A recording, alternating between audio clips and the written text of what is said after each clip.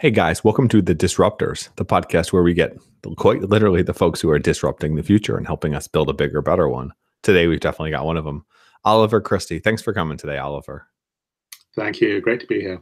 So, we were talking a little before the program, an airport that doesn't give you jet lag, and I'm curious what this project is. Yeah, so this is a spec project. It's something centered around an idea that we can change the infrastructure if we rethink how things are done, and then obviously with some data, or rather, actually quite a lot of data, and some of the AI tools that are available now and coming. So we already know how to almost eliminate jet lag. It's a combination of diet and lighting and changing up your body clock. But at the moment you go to any airport and it wants you wide awake so you can shop. So it's a great shopping experience, but it's a really poor travel experience. So how would you change these very large infrastructure pieces to better suit what the real need is? And jet lag is it's a horrible thing. I think I've been affected far too many times from it. So the idea is, what would that new approach look like? And it sort of changes everything inside the airport. It ends up with a very different feel. You end up having to figure out if people are flying east or west, and then by how much, and then adjusting the lighting and diet and things like that for them on an individual basis. So some of the approach is actually quite straightforward. It's just, what are you actually solving for? And then what technologies can help and what data do we need? So it's, in some ways, it's not a challenge on a technical front. It's much more having the will to do something new. And that's the harder piece. For the airport side of things, I imagine just having better windows so you had more sun and then switching out the blue lights for red lights would be a big game changer. But how much of the problem is just the incentive structure? Oh, it's almost entirely the incentive structure. Um, Airports at the moment make an awful lot just from you shopping. So they don't have any incentive to give you a good travel experience. It's something very different. We've kind of forgotten what an airport is for. So the mechanics of changing it are easy. The hard thing is changing the, shall we say, the legacy system thinking that it's like, this is an airport, this is how it's constructed, this is where the passengers kind of interacts with the whole thing. But we don't ask the question of, what's the purpose? And asking what's the purpose um, is sometimes it's a very hard question. Sometimes we've got so far away from what the purpose of different things are that simply adding a bit more technology isn't necessarily the answer. You make something faster or cheaper, but it hasn't actually improved what that thing is. Not just with transport, but banking and healthcare and education and so on. We It's not the technology which is the thing that solves. It's a new way of thinking and a way of kind of disrupting, if you like, on the legacy way of doing things. So that's a lot of the work I do. How do you get into that mindset? I know this is, in my mind, analogous to online advertising, which I know you've written a bit about, but it's the same problem of incentivizing for the wrong actions and then creating negative consequences for the users. Yeah, I mean, I think advertising is a great example. Um, a lot of data is used, and a lot of people say, yes, it's personalized, it's targeted, it's digital, um, and we've already seen the shift towards Google as an advertising platform. The problem is you still don't have a one-to-one experience with the things that are being sent to you. Advertisers at the moment simply want to sell the thing that they're interested in selling. They don't care about the customer, the end user, one bit. So you have this backwards incentive structure where you can send me 10,000 adverts every single day. And occasionally one might be correct for me, but because I've been so bombarded with advertising, actually I've turned them all off. I've got ad blocking on everything, and you also can't track me very well. So I think advertising needs to rethink its premise, and it needs to start thinking in a properly digital way and in a one-to-one way. So there's no point trying to sell me a hairdryer. I will never have a use for a hairdryer. And it's the same for many other products and services. But if you target, if you say, here are three things we think are going to hugely improve your life, in your personal life, in your professional life, the thing which is going to help you today and will make a meaningful impact. And it might be a book for some more knowledge. It might be an umbrella because it's raining today. The thing which is going to help me, well, if you can present that to me at the right time with the right message, so something which is highly tailored to sort of my tone and how I naturally talk and so on. And maybe you also have a photo of someone who is a much closer match to me than someone who looks very, very different. Um, the only challenge really isn't on the technology side. Again, it's the will to change up how we do things. See, that's in my opinion, that's kind of what we're doing, though. That's kind of what's happening and what's gotten us here. It's much more, I don't think ads aren't personalized enough. I think they're getting a little too personalized so that it's creepy. It's not like Facebook showing you the advertisement for a hairbrush.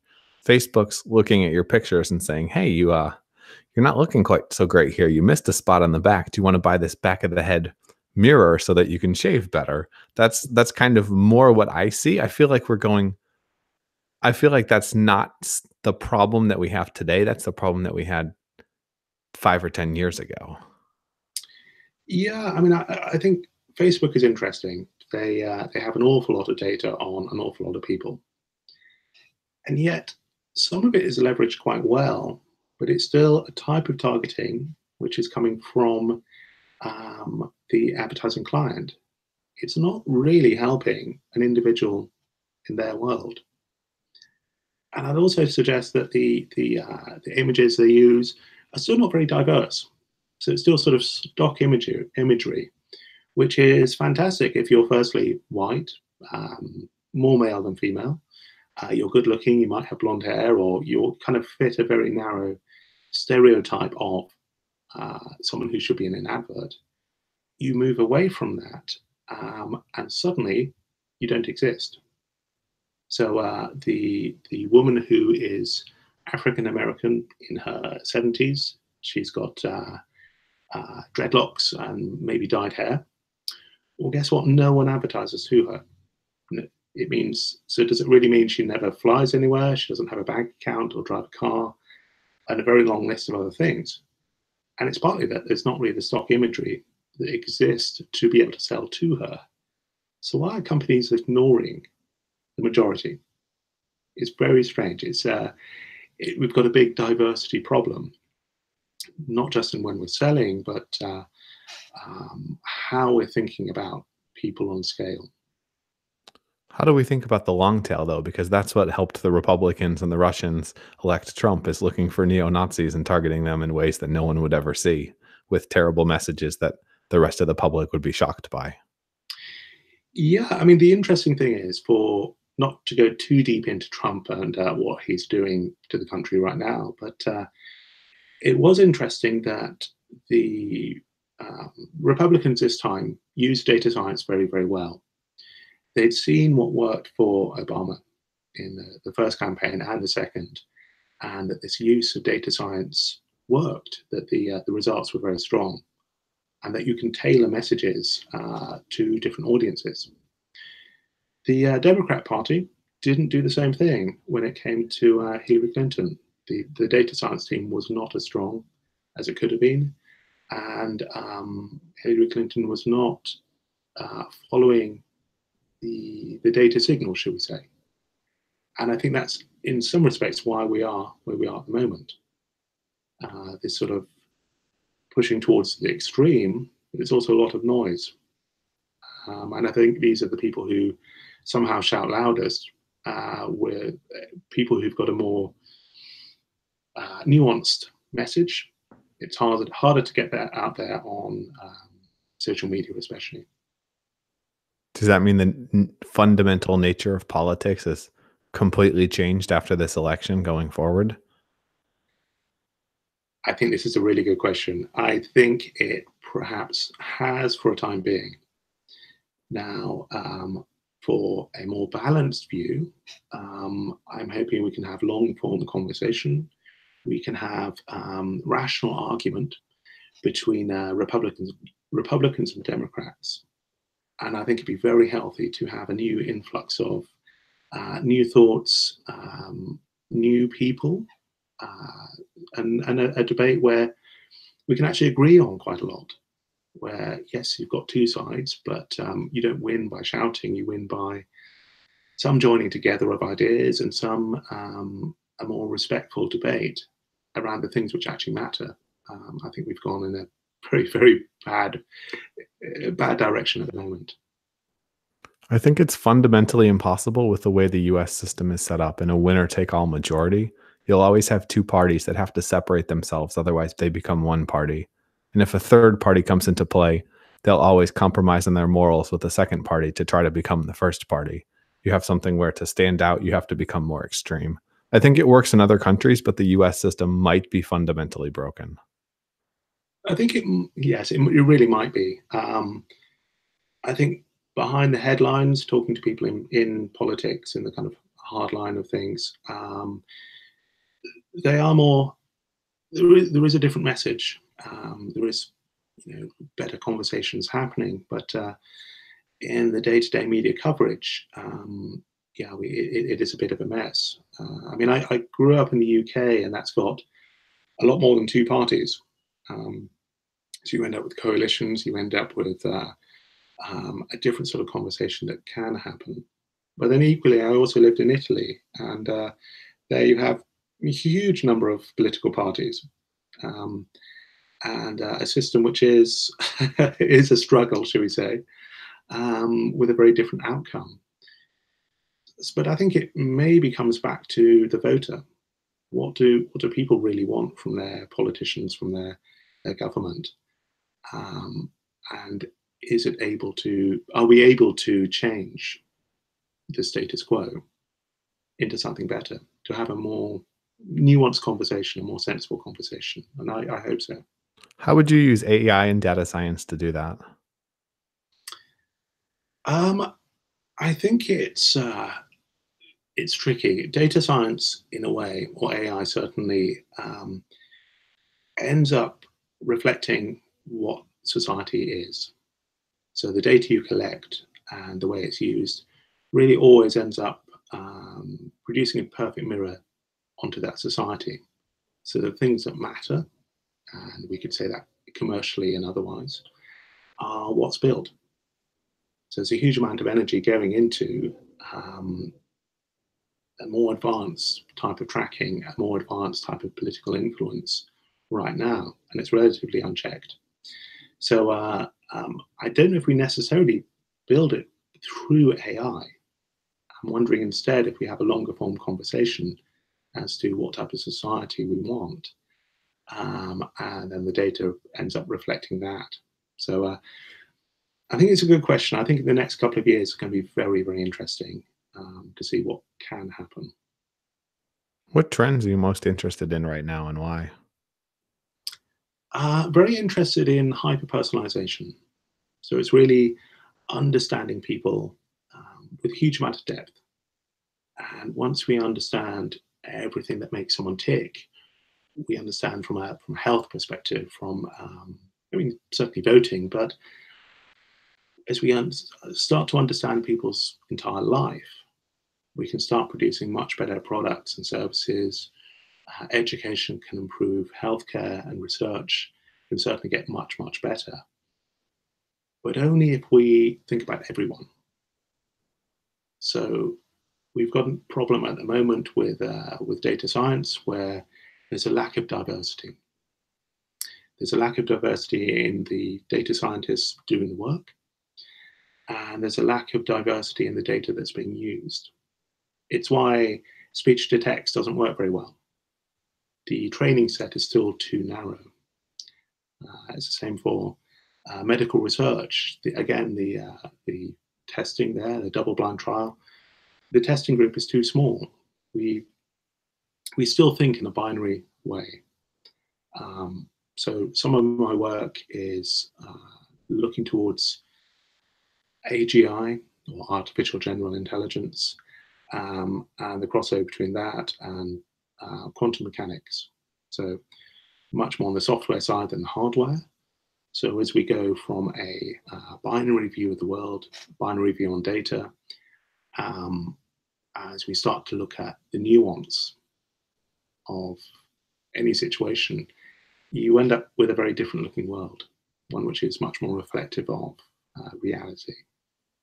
So, What's that crossover between AI, AGI, and quantum computing? Where does that become interesting? it becomes very interesting as you can use it to get a view on the world. So doing some work on risk analysis, which can end up looking at risk, global risk, creating a map which is not human constructed, because that's the biggest problem at the moment. Is as soon as you create a map or you are selecting data, you've already biased that data. And usually you have one question in mind, and that's why you've selected that group and why you look at it a certain way. Quantum mechanics says you can look at everything at the same time. And as you're interested in a particular slice in time or area and so on, you collapse the waveform, and that gives you an answer at that moment. So now you can ask as many questions as you like, but you've got a very different starting point. It's still quite early days for the technology, but there's some things I'm seeing which are having a huge impact.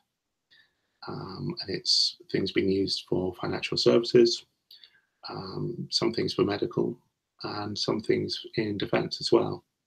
So I do a little bit of work with some of the DARPA type people, and some of the 3 and 4 letter agencies.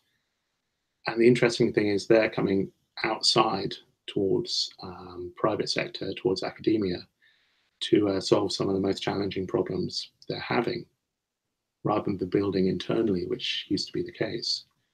So some of it is still a different mindset, and some of it's a different research starting point. What's the most exciting stuff that you've seen or heard about that's just kind of the rumor mill? It's not clarified, it's not out there, it's not something that people know about. I think it's some of the AGI pieces. I think it's some of where we're starting to build the early pieces of artificial general intelligence. This is intelligence that evolves. It can start to think for itself. I'm going to use the word think in a loose kind of way, but where it can start having inferences around a situation. So we're going from trained to untrained to something new, and that's some of the most exciting because I can kind of see where it's heading. Do you think it's heading there?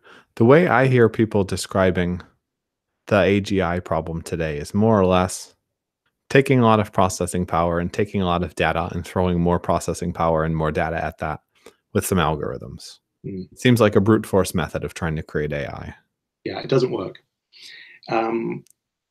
Just more compute power isn't the solution. More data isn't the solution. Our brains are limited in size, and it's limited by we can only process a certain amount of data. We only ingest a certain amount of data. It's not one of scale in that way. It's one of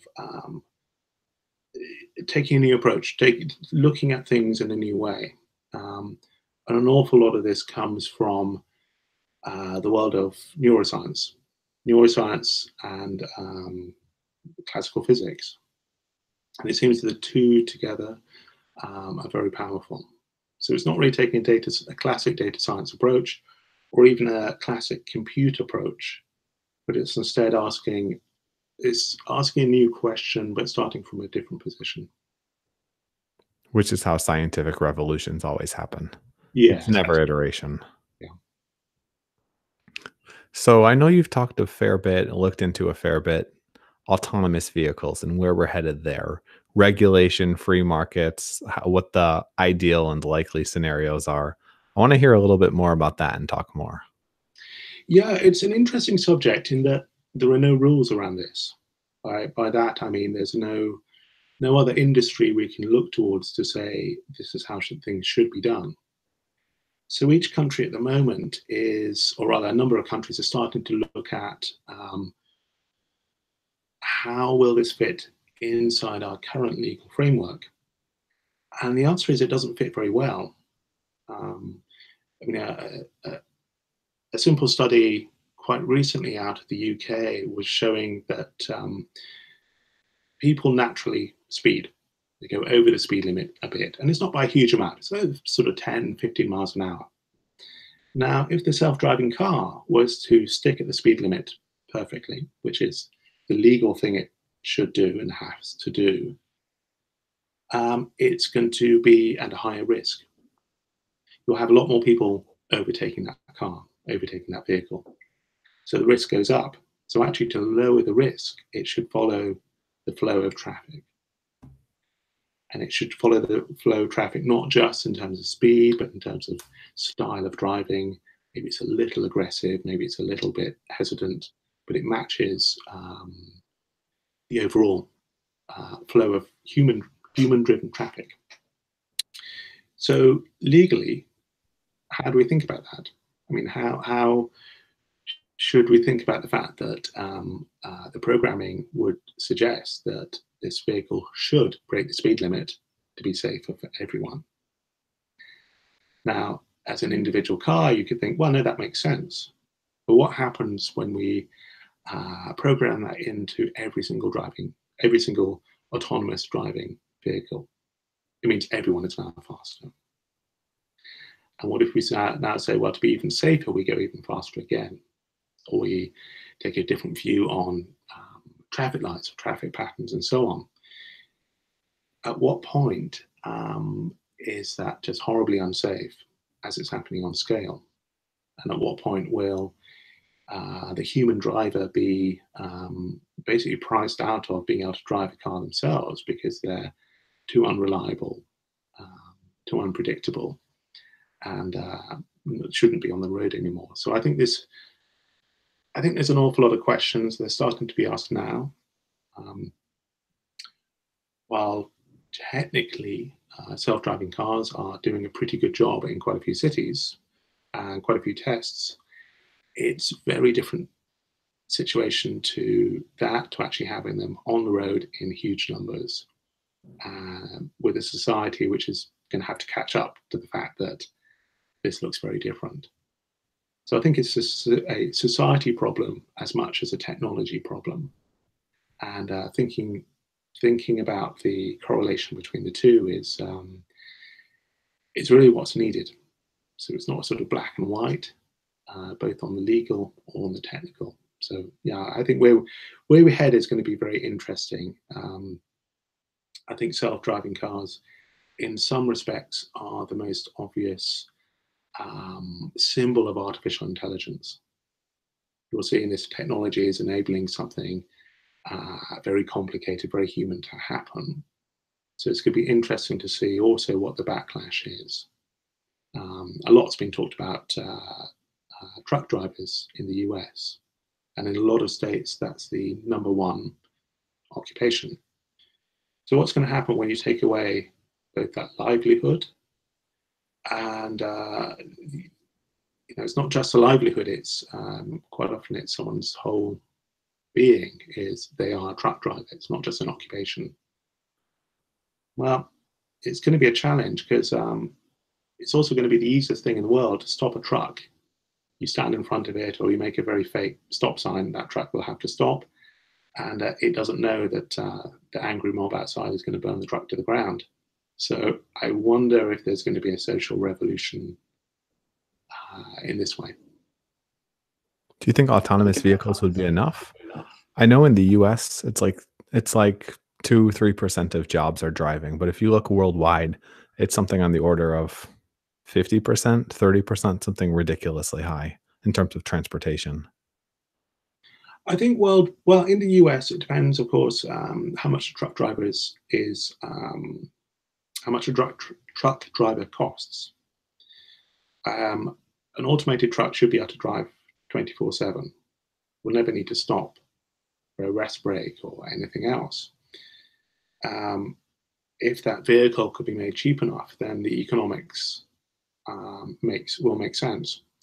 I think other parts of the world where the cost of the driver is much lower, then it's not going to have the same impact. I mean, it's simple market economics. If a human does a job cheaper, use the human. If the automated system does the job cheaper and relatively safer, or maybe about the same, then that's where things will head. So I think worldwide it's going to look very different. I think adoption is not going to be equal, should we say? I don't think initially, but I think if you just take into account the increases in fuel efficiency, eventually everyone's priced out. I mean, it depends. I mean, if you're driving across India and the truck driver is being paid a few dollars a day, then the cost of technology is still somewhat fixed, although it's coming down in price hugely. Um, yes, you've got efficient fuel efficiencies, but equally, how many deaths are we going to have, and what does a lawsuit actually cost when you can now sue someone like Tesla? What does that really look like? We haven't had very many deaths so far. I mean, there have been some that have been quite notable, but I think it's something we've also got to kind of build in, both on the economic model, but also the social model. How many deaths are we happy with when they're automated versus human caused? I think a better way to frame it would be what percentage of human caused deaths are acceptable for robotic deaths, because otherwise people will say no deaths. You have to kind of trick people into it because it is better for everyone. Oh, absolutely. I mean, it is, but we're so used to the human condition at the moment to think about the, should we say, the machine in the system. Um, it's going to take a bit of time for society at large to get used to this shift, this change. So, from a technology point of view, we can explain it, and we might be very excited about the change, and I think the audience will be as well. But that's not going to be everyone. There's going to be people who I think are very resentful. Either their job is being lost, their world is changing, the things they expected are no longer there. So I think the backlash could be very strong. I mean, you look at the conversations around coal mining in the US. Well, there's actually more interior decorators in the US than coal miners. But the situation of mining coal became politicized. And equally, I'd suggest that those people were pretty much ignored um, by politicians. There wasn't a good plan B. There wasn't a good argument that, well, you've got these specialist skills, you've got a huge amount of knowledge, doing a job which happens to be very tough and actually quite dangerous. But let's transfer those skills into a new position, a new job. You've not been put on the scrap heap. Your knowledge is important. And I think that conversation didn't happen with coal mining, and it should have. And I think the same conversation should start happen around job loss at the moment. Do you think that conversation happens in any fields, though? I would argue, at least in the US, it's very uncommon. I think it is uncommon, but we talked earlier on changes in politics, in how we could end up with a better political system. And I think the one of the answers is to have a longer form conversation on what some of these big social changes are happening. A proper conversation, not a shouting match, nothing like that, but much more a look. This is the situation. This is how things are changing. This is how we're going to prepare individuals, companies, governments for this shift, for this change. Um, it's a conversation that is not happening nearly enough at the highest level. Who needs Uh, to be at that table? Because we can tell from the congressmen that were interviewing Zuckerberg, they know nothing of technology. it's true, yeah, they don't, but they do want to be informed. So I've talked to a number of congressmen about technologies, mostly on AI, mostly on data, and what's possible, what to think about, and also what would help companies grow in the US. So people are happy to have the conversation, happy to be educated, because of course, actually, we're also voters. People who understand technology also vote. Um, but it's frankly, it's fantastic for the economy. But the conversation isn't happening. And I've been surprised about this. I keep thinking that people are going to say, yes, we need to know what's happening. Um, when I when I talk publicly, uh, on the subject, I'm always surprised. There are some people that say, yes, tell me more, and that you can kind of see that they're caught up to the fact that a change is happening. But a lot of people are not there yet. Um, I mean, it's so much so that I'm writing a book with a professor, um, Tamika Menisquis, who we're thinking about future changes within corporate and business structures. So, how is AI, data, blockchain, these sorts of things? What is the impact going to be, and how should these companies change? And the change is quite big. Um, I mean, of course, you know this if you are a taxi company or a hotel chain, you know what that change can look like. We have Uber and Airbnb dominating, but the main shift that happened there was one of trust.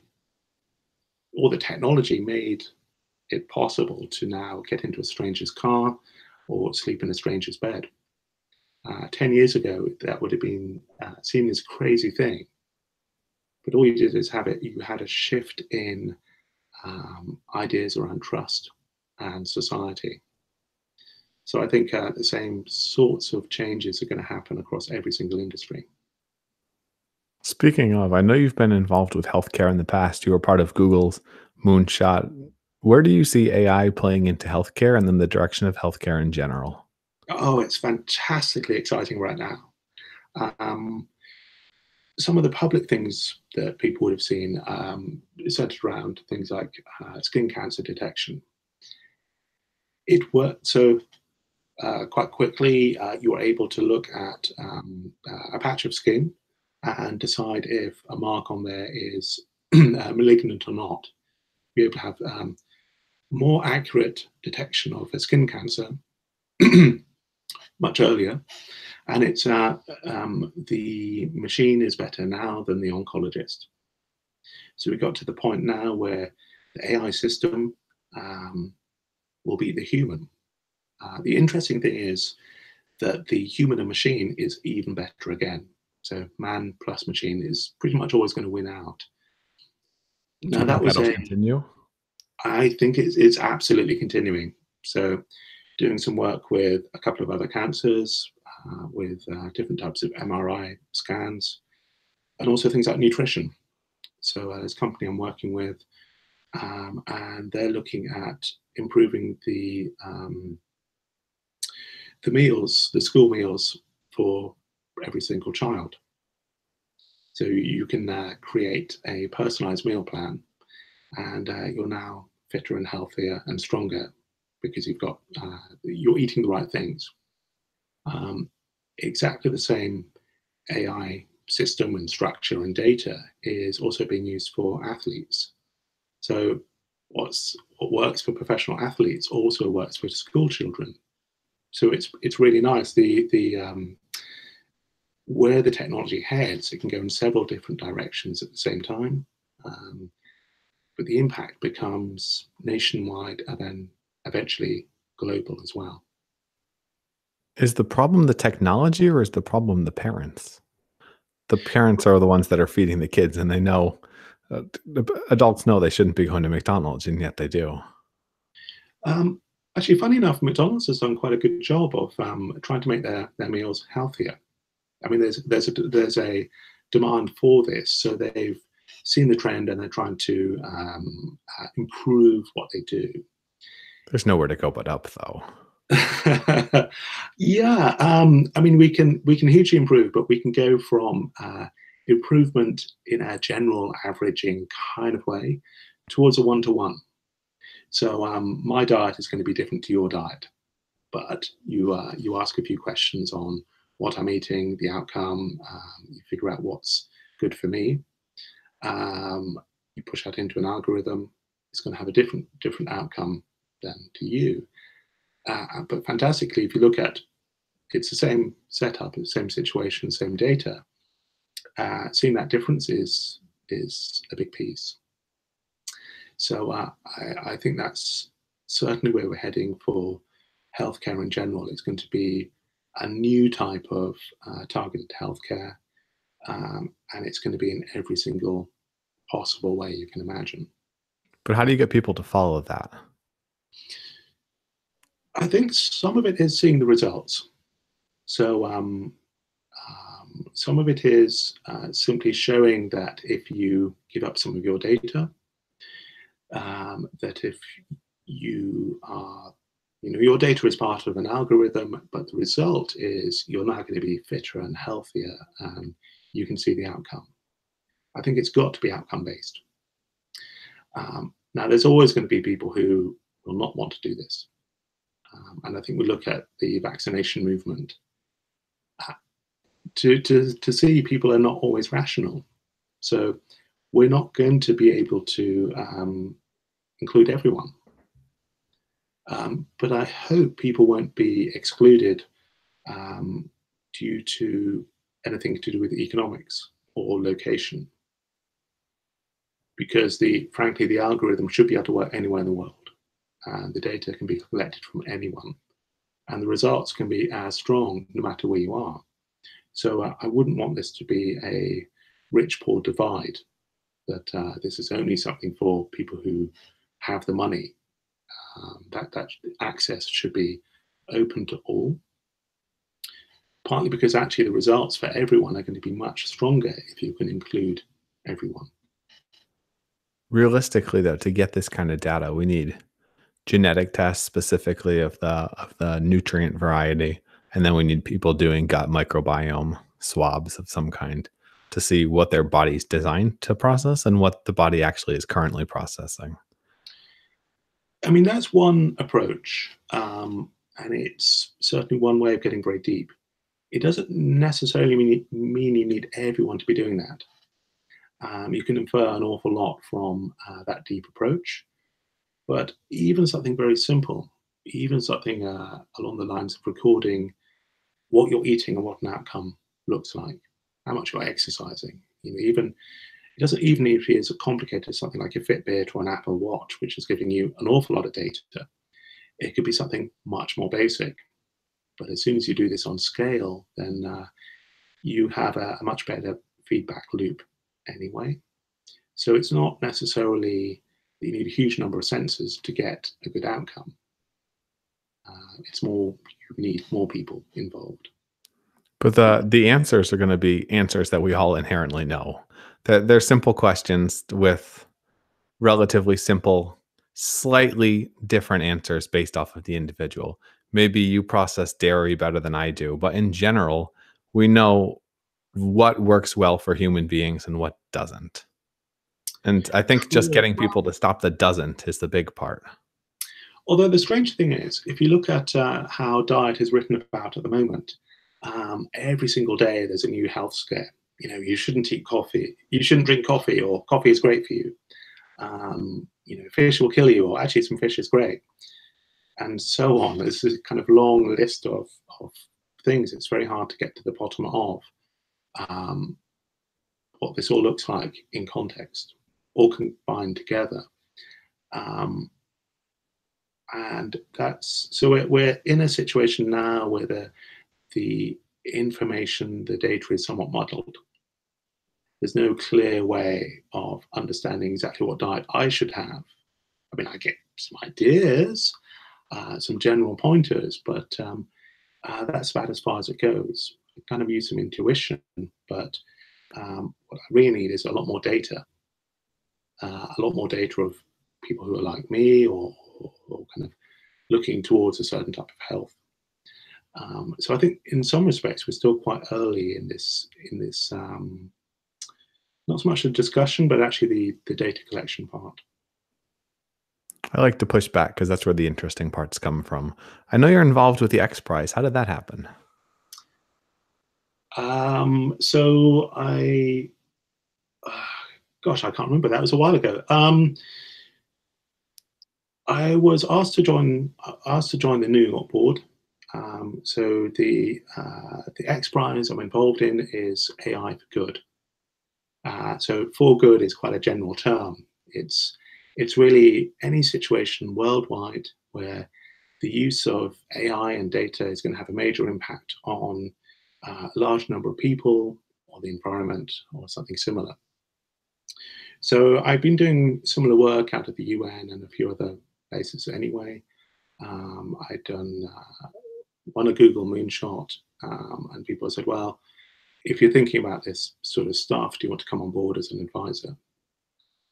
So yes, it's a fun thing to be involved in because it's really looking towards a very positive future, and it's you don't have the discussion around money or business or these sorts of things. It's much more what does good look like? What does impact look like? Um, so yeah, it's a nice thing to be involved in. What are the most exciting projects you see over there that we haven't talked about yet? Really, I'd suggest because there are so many teams and it's a global competition, so it's teams from all over the world.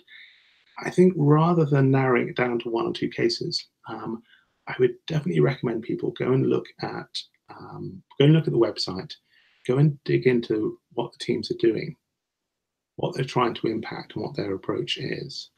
And quite quickly, you'll get very excited about one field or another. But I think what's nicest is you've got people from around the world with different backgrounds solving for some of the most challenging problems, some of the things which are fundamental to humankind, and the answer happens to be AI and data.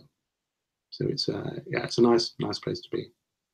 And for folks that are unfamiliar, the X Prizes was started by Peter Diamandis. It's basically incentivizing people to be incredibly creative by getting sponsors to come on board for large problems that anyone can try to solve. And if you solve it, you win the money. Yes, that's right. And I mean, the prize happens to be huge. I mean, it's millions. But that's not really the reason you do it. The reason you do it is because you're now part of a network, and you're you're building something which is uh, going to have a global impact. And I think that sort of thinking should be encouraged. That sort of approach should be encouraged as well. Um, we seem to be at a time where the individual or the small company can have an outside impact.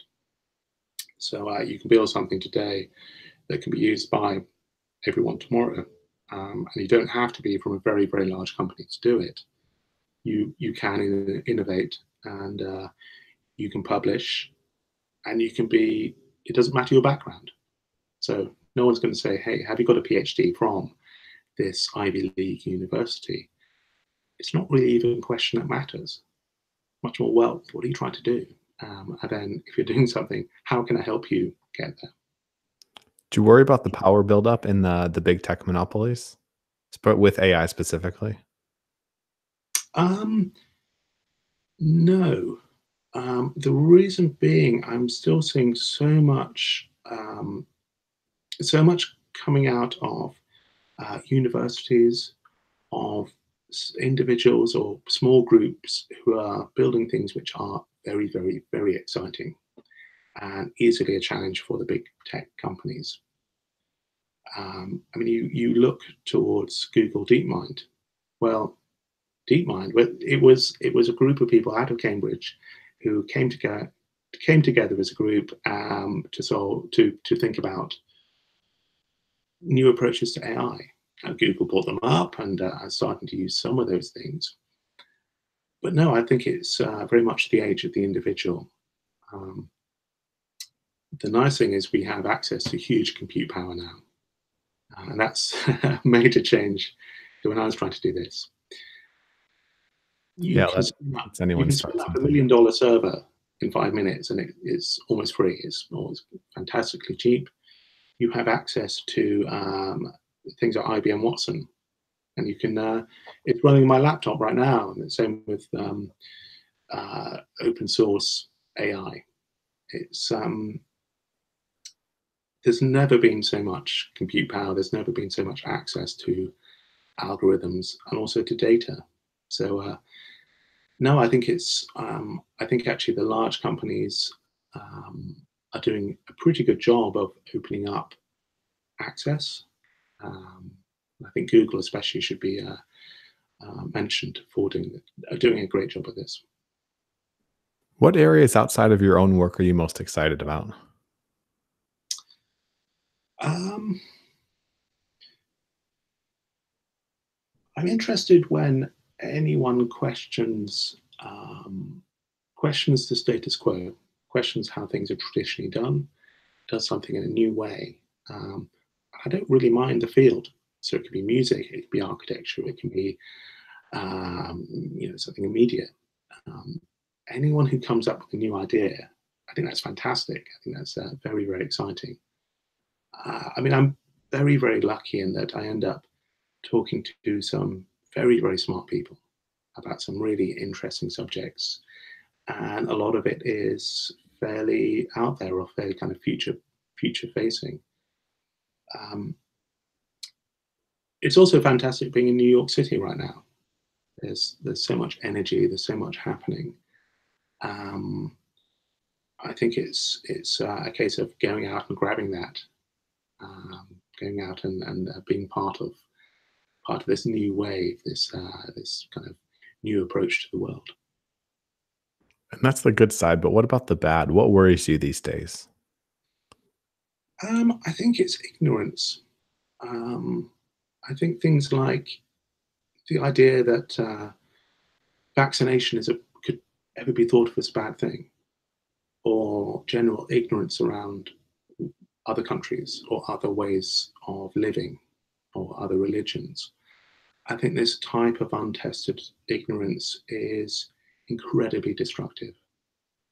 I also think it's a great shame. I mean, we have so much possibility right now that to be distracted by what's happening in politics, in some world events, kind of the day-to-day media buzz and social media sort of junk. I think it's a shame. I think we're getting far too distracted, and we're forgetting the things that matter in life, the things that matter in our own lives, in living, in society. I'd hope that will change. I'm not sure if it will, and I don't think technology is necessarily the answer. But I hope mostly that we can come together and have a more nuanced, rational, long form conversation. And I think as you talk to people, you figure out actually we're all pretty similar with an awful lot of the same, um, an awful lot of common ground. So I hope that's where we head. What brought you here to this point? Were you a super nerd? Were you a sci-fi guy? What was it? I actually wasn't a sci-fi guy. I am now. Um, no, I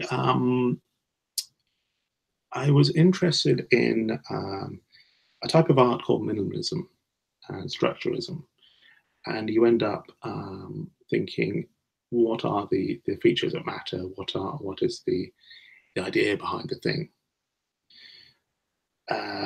And from there, I was lucky enough to live in different parts of the world.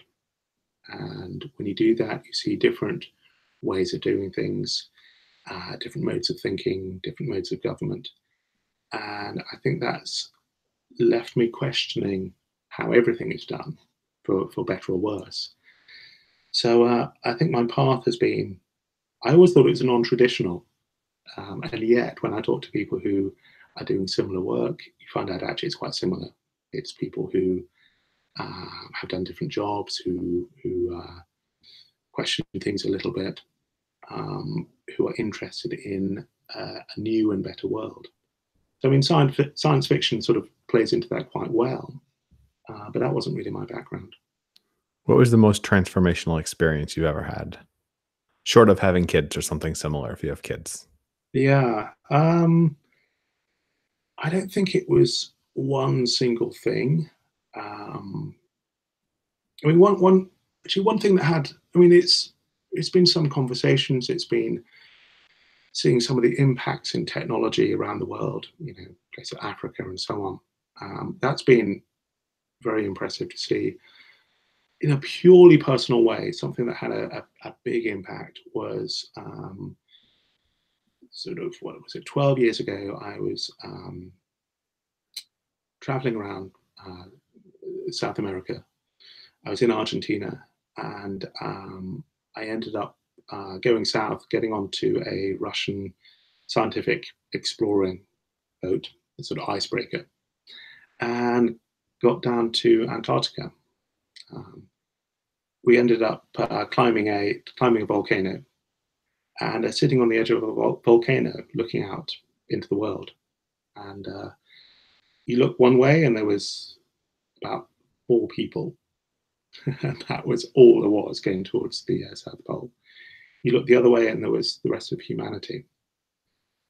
And sitting on the edge of this very old volcano, being the only person who'd ever been there and probably ever would be there again, it makes you feel um, somewhat small, somewhat insignificant in the best possible way. So I think that's where I sort of found my place in the universe somewhat.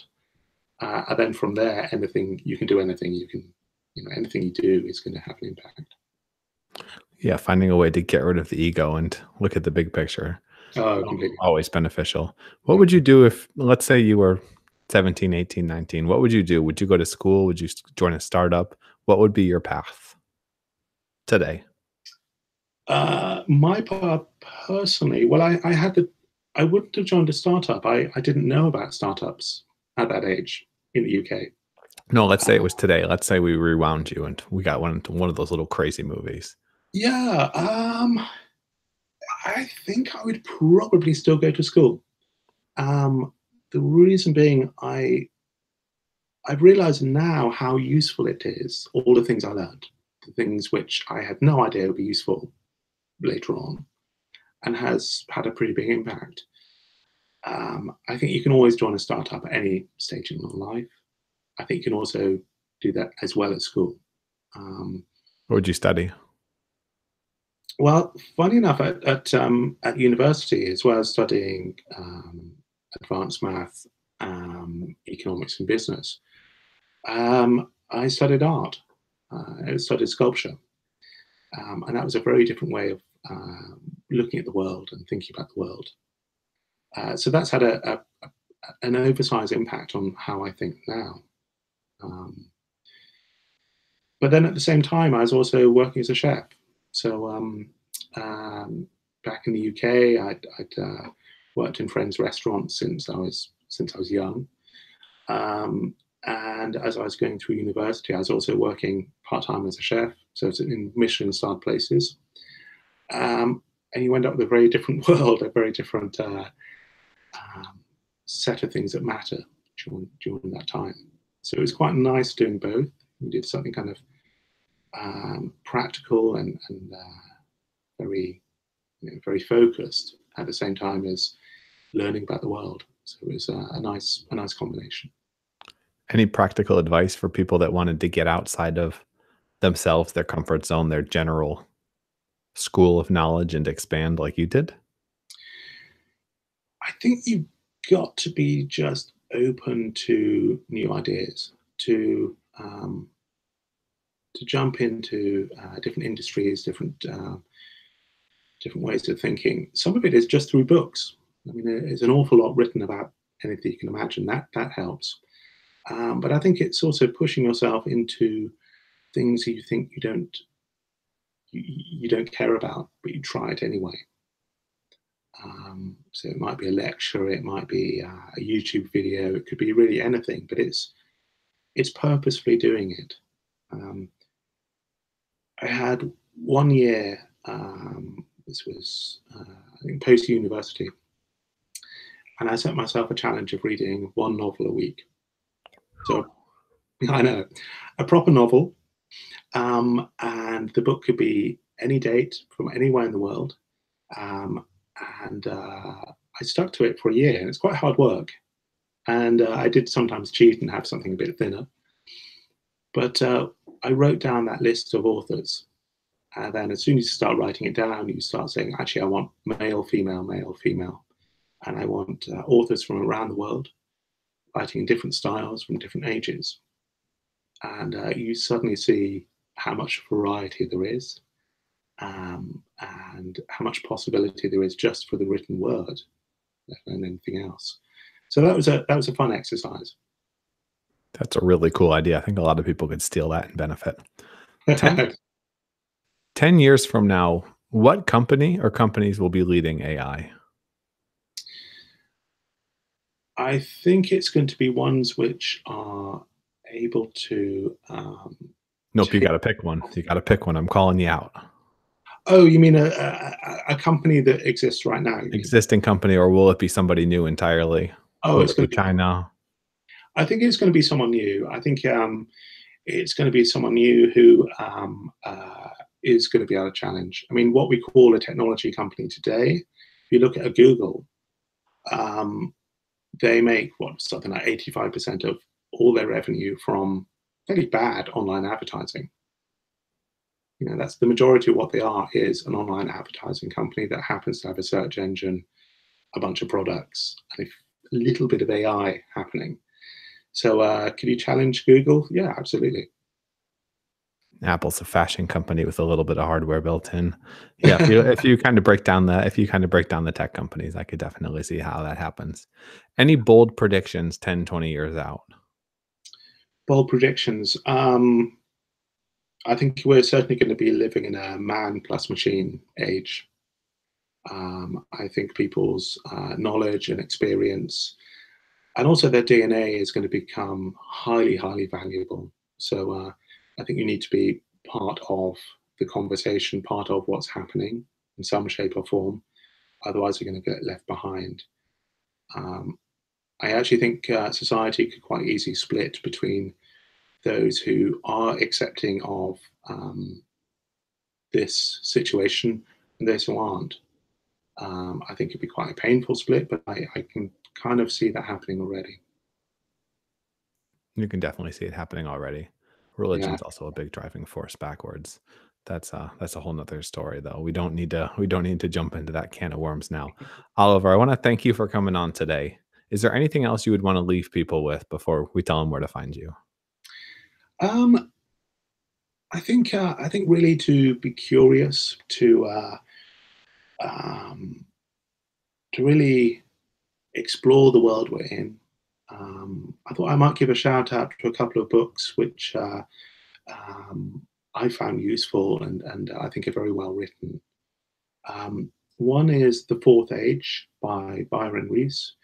It's something of a kind of overview of society, humanity, and where we're heading, and that's got some very nice insights. Um, We'll be having him on in like a week or two. Pretty oh, excited. do you? Oh, well, he's fantastic. Oh, you would love the book if you haven't read it already. Not yet. The other one, which is called The Future of the Brain, is essays by the world's leading neuroscientists. It's edited by Gary Marcus, who is a fantastic writer anyway. But it's really interesting. It's a fairly sort of tight book, but it's very, very approachable. So if you want an insight into how the brain functions and then where this might head in terms of AI, that's quite a good early insight. Um, and then the last thing I thought I'd mention is a magazine I love, which is out of Denmark, called Scenario Magazine, and it's a sort of futurist view on societies around the world. It's not a technology magazine; it's much more of a what's possible. So if you want a very different view, that's a good one to look at. What's possible is much more important than what is, because what is where it's pretty easy to say where we're headed is sometimes harder. Thanks for coming on today, Oliver. It's been a lot of fun. Where can people find you online?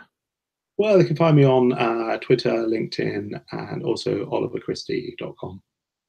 Awesome. Thanks for tuning in. Hopefully, you guys have enjoyed this. Thanks for coming on today, Oliver. If you guys have enjoyed it, reach out to Oliver and say hey. And if you guys haven't figured out yet, we changed the name of the podcast to The Disruptors at disruptors.fm. Turns out Fringe.fm had way too many UFO crazies, so we had to hop off that domain and get to something a little more respectable so we can have awesome guests like Oliver. Thanks for coming, and thanks, Oliver. Thanks so much. Sweet. That was good. Yeah, great.